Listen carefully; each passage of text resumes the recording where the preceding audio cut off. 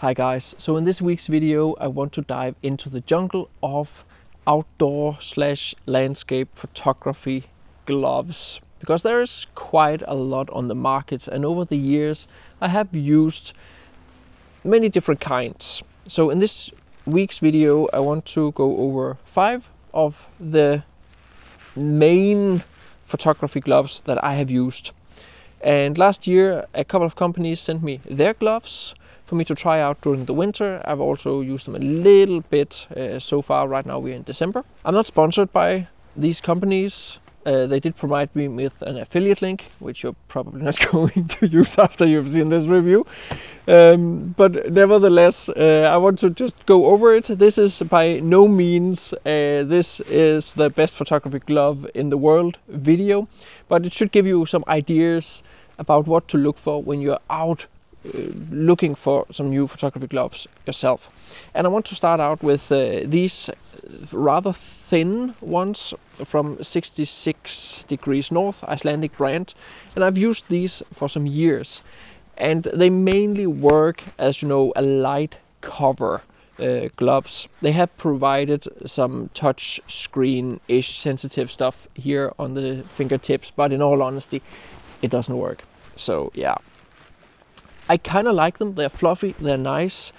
The only problem is that the sewings are of absolutely horrendous quality. I have owned 2 of these, and having only used them for very little, the second pair here, they are already, as you can see here, like getting broke here, and it's the same for both this pair and my old pair.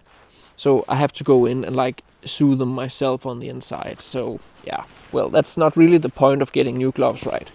So they work for the most part when you do sew them yourself, especially during spring and autumn. But for really cold temperatures out in the snow, like in Iceland or Norway and so forth, I can't really recommend these for winter photography. Also, you can't really take your fingers. You need to take the entire glove off to use the camera, unless you use the camera with the gloves on.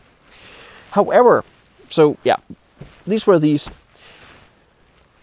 66 Degrees North also have some, I'm not even sure what they're called in English, but some gloves that only protects like the hands, and then you have the fingers free.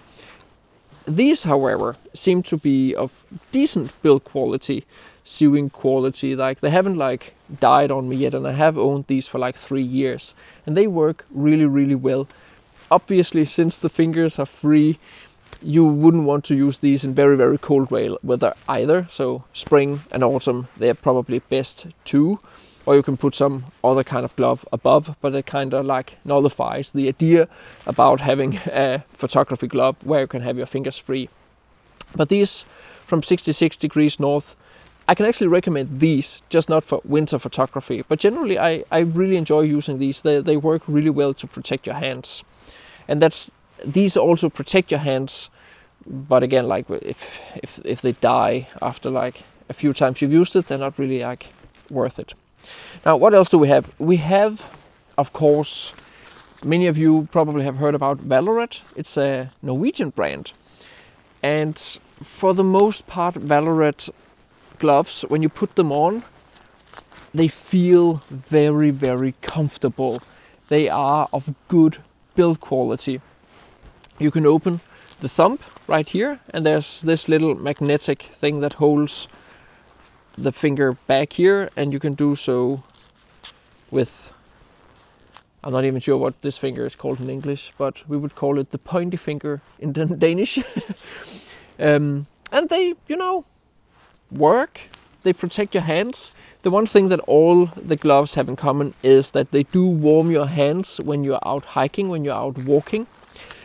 But where many gloves fail, I have found, is that when you're standing still during cold weather for a longer period, which we usually do as landscape photographers, then many of these gloves actually fail to keep your hands warm. And that's the same thing with the Vallerret gloves.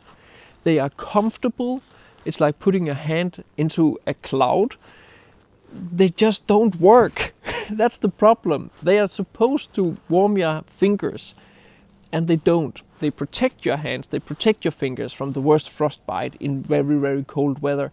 But as the second you take your fingers out here and they are cooling down in cold weather, then they are cold. And when it's cold weather and you put the fingers back on, they don't get warm. And that is why I want to be able to recommend these gloves, because they are great build quality. They just don't keep your hands warm if you're standing still, as we do as landscape photographers.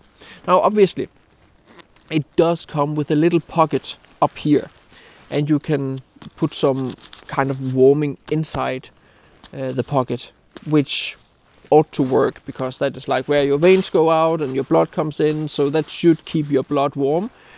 But the gloves in and of themselves only, sadly, do not keep your hands as warm as you would want to. Also, I do find that these magnets don't work exactly as intended. They work sometimes, and when you finally have your fingers out, it's still not really, you know, good to use your camera like this. So in all honesty, consider the price. They are fairly steep. It is good quality. If I had to buy these gloves myself, I wouldn't do it. So we have some wannabe Vallerret gloves from PGYtech. They are cheaper. They are not as great in the quality. They are also thinner. And they also sent me these gloves last year for me to try them out. When they come, they are quite stiff, so you have to use them sometimes for them to, like, you know, soften up. But afterwards, due to them actually being a little bit thinner, you don't feel that you're running around with like fat doll fingers all the time. So in many ways, I actually find that these gloves work better at working with the camera than the Vallerret gloves do. And you can take your fingers, you can have 2 fingers out on this one and your thumb. And instead of it being magnets, it is like regular small buttons that you can like click on here and here and here. So they are definitely not coming back out without you unpopping them. So in that way, I would actually say that these PGYtech gloves, although thinner, and that's the main problem about them, just as with the Vallerret gloves, they work pretty decent when you have to work with your camera. But just as with the Vallerret gloves, if you're standing for a long time and it's cold, then they don't work. They don't keep your hands warm. And after all, isn't that what winter gloves are supposed to do?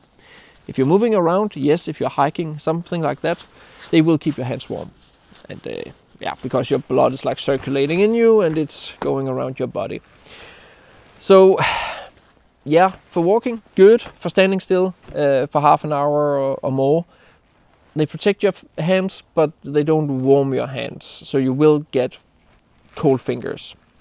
Now, the last pair I have used, and also the pair that I again and again and again reach for when I have to take out gloves from my photography bag, are these very cheap, relatively cheap finger glove slash mittens from Icewear, which is an Icelandic brand.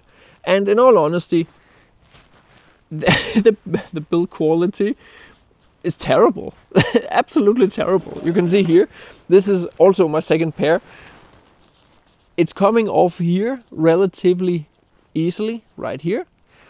And there is some Velcro up here on the top that is supposed to be able to go on this Velcro down here, so it should like stay open, but it kind of works, but not really.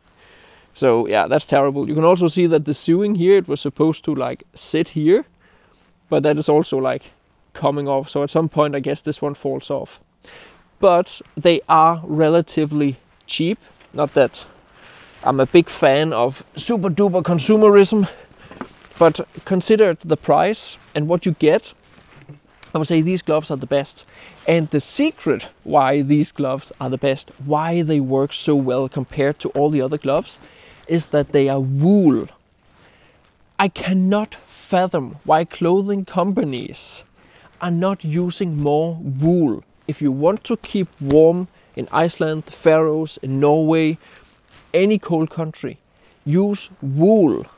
Not Gore-Tex, not polyester, not cotton. Use wool. There's many different types of wool. Sheep wool, obviously. Merino wool is the one I prefer because it's not itchy. So I usually have like a base layer, a long sleeve base layer of merino wool inside everything, and I'm usually not cold. And it's the same with the gloves. Make sure that it's wool gloves that you use.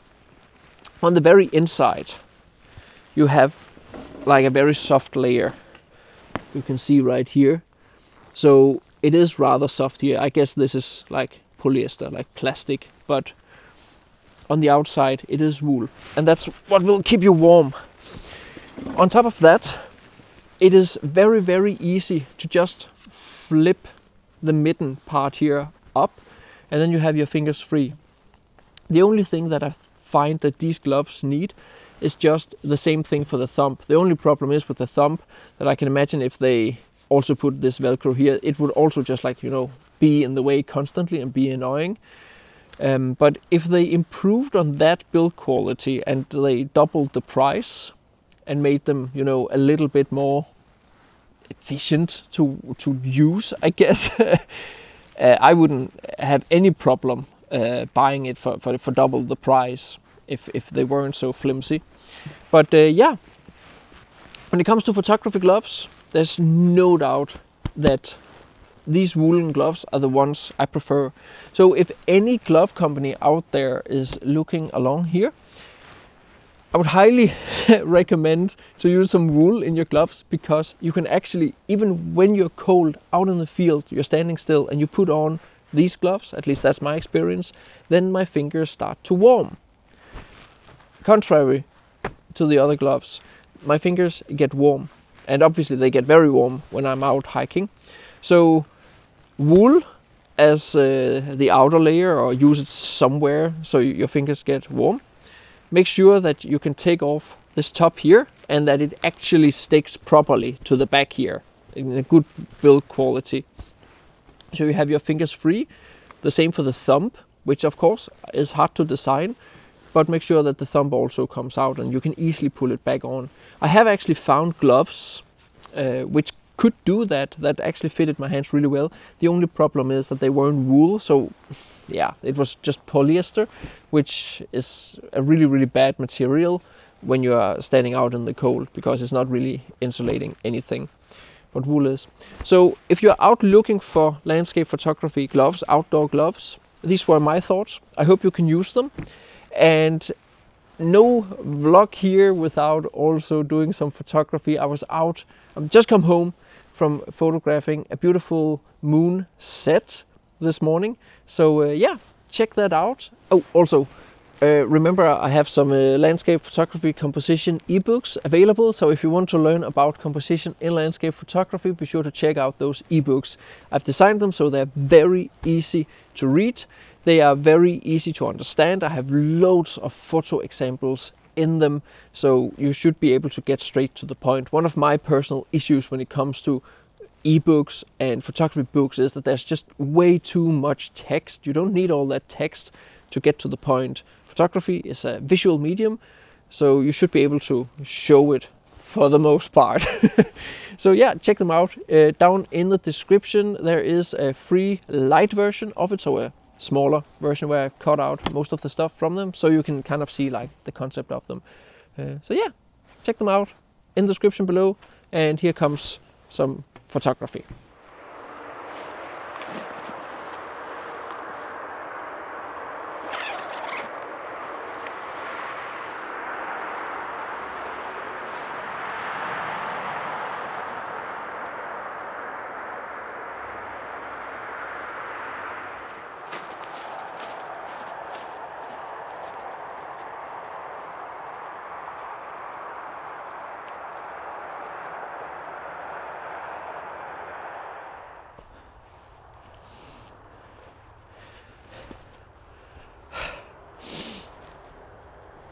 So the thing about photographing the moon is that each time I film something B-roll, I will have to move because the moon has moved.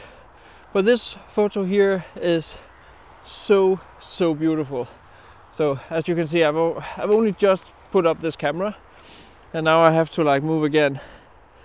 It's so nice, especially because right now, so I have the moon above the two trees, and then I have the shadows from my background trees. So I have some kind of uneven light on the foreground while the two main trees are lit. It looks really nice. I'm just going to film this for some B-roll, then you can see it here. And it just looks really nice. So I had a guy before walking in. Geese. ISO up. Too late, wasn't fast enough. There were some geese flying in over the scene. Anyway, so I had a guy coming in walking underneath the two trees. It was before the light was perfect. The moon was a little bit further up, so I think that shot is really nice. But yeah, I actually think I got the main shot by now, because the light is turning less orange now, and the moon is coming down really fast here. So yeah, I would highly appreciate both a like and a comment. I hope you appreciated this video, and Merry Christmas to you all. It's Christmas in like 4 days from I'm recording this video, 2 days from when you see it. And yeah, Merry Christmas, and I will say Happy New Year in next week's video, I think. So yeah, thanks for watching. As always, I would highly appreciate a like and a comment and all that stuff.